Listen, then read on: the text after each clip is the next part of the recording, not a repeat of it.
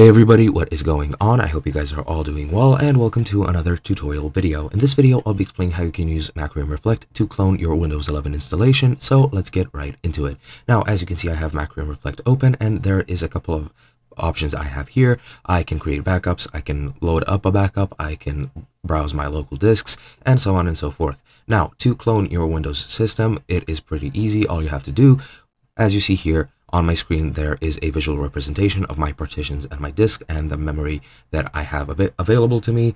And what you need to do is just locate which of these is your Windows installation. As you can see, in my case, it is disk 1, as you can see by the Windows icons that are above or next to the partitions.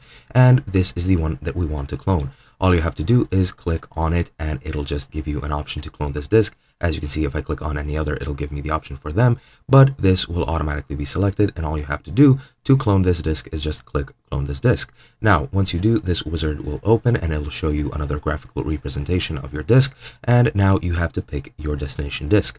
You just select a disk to clone to and just choose one of the disks that is connected to your system.